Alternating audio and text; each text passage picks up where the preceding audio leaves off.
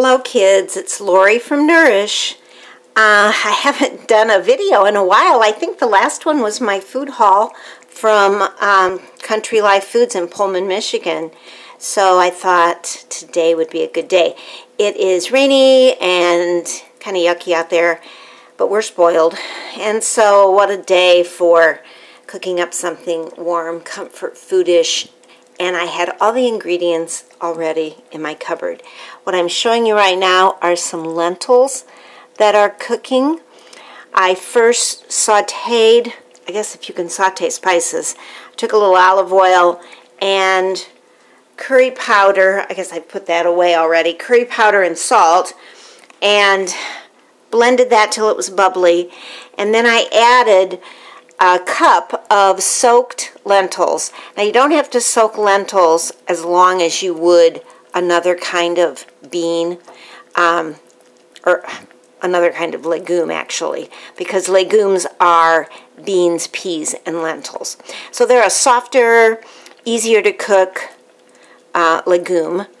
And I soaked them in hot water for 15 minutes and then fried them a little in the olive oil and the spices. Then I added water. The recipe calls for 2 cups of water, but that's too much. And I want the liquid to be absorbed.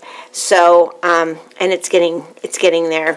You want the lentils to get soft, not fall apart, but soft, and the water absorbed. I don't want to throw away any of that good curry powder and olive oil water. So I put about 1.5 cups of water. I even think I could go with less than that. But I'm cooking that and going to get those nice and soft. In fact, I think I'm going to turn up the heat just a tad. Alright, so when these are done, I will be ready to add the remaining ingredients. This is really simple. I had some little potatoes. They aren't red potatoes, but they have a really kind of thin golden skin, and they are golden potatoes. I chopped them into large pieces like this, boiled them for a while till they were just soft. You don't want them mushy. And then I cut them up into like nice, good bite-sized pieces. I'm also going to take some apple that I had on hand that is still going strong. I'm going to chop that up. We're going to add the potato and the apple with the lentil mixture. And then I'm going to add a little bit of apple cider vinegar. You could use lemon juice. I know that sounds like it wouldn't taste good, but it really does. The recipe called for onion. I'm not feeling the need for an onion today, but I thought I could add a little bit of onion powder when I'm done, some parsley flakes, maybe some more salt, maybe some pepper. But it's a great little casserole, and because you've got your lentils, potato, you know, you've got a really good protein and balanced carb dish. It's very, very tasty. And it's also good warm and also cold. At least I think it is. So what I'm going to do is stop the video now. I'll post this one separately. I have not figured out a way to merge 2 recorded videos off of my phone, but I haven't tried really hard either, so I want to learn how to do that. But I'll post this one, and then when I'm done, I will post the finished product. I am positive that in the past I've shared this, probably on my blog, but it's been a while. And it's such a good recipe. Let me show you where the recipe came from. I really sort of believe there's no such thing as an original idea. Maybe at some point in history there was, but these days there's so much information out there.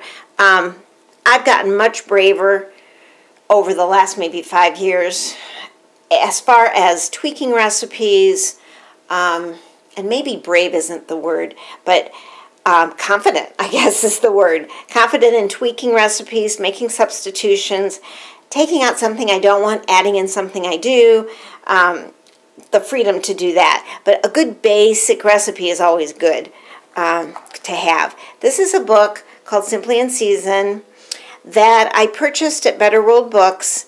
It's edited and published by the Mennonite community, not the local Mennonite community, but kind of the region, and lots of just whole food, good, homemade, solid recipes. Some of my favorite recipes have come out of this book. My famous zucchini brownies that are loved far and wide came out of this book. And what I do is I just substitute coconut oil for some kind of corn oil or whatever. In other words, I don't want you to misunderstand. If it called for a vegetable oil like corn oil, I would not put that in because I don't believe that's a healthy oil. And I would substitute with melted coconut oil. And just tweak it up and make it healthy in my sense. So I'm going to resume the cooking of my dish, and then I'll do a little short video later showing you the finished product, and we'll no doubt in the next couple of days post the recipe or at least tell you where you can find it. I'm pretty sure it's on my website under recipes, but I will verify that, and then I will give you a link to that so that you can find that yourself and play around with it. It's just a good fall recipe and very nutritious. So I will talk to you soon, and in the meantime, do something nourishing for yourself. As always, see you soon. Bye.